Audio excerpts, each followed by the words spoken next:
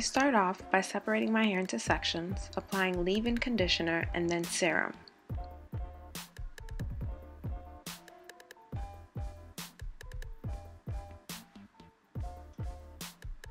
Then, starting from my ends with a wide tooth comb, I detangle.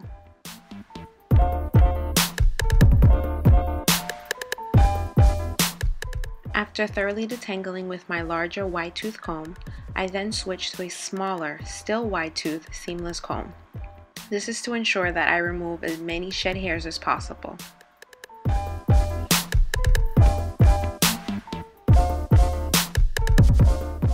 Once my hair is detangled, I hold my hair taut and blow dry with cold air. The blow dry may look like it's gliding along my hair, but it's not. It's just very close to it. I work the cold air down the length of my hair, moving with the natural flow of the cuticles instead of against it.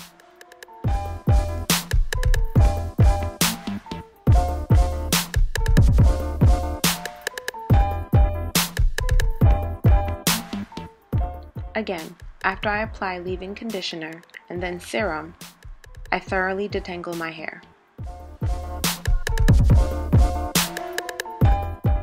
Applying a bit of tension to my hair, I then blow dry using cold air.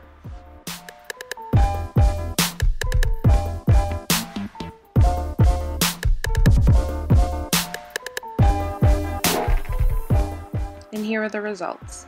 Fluffy, blow-dried hair.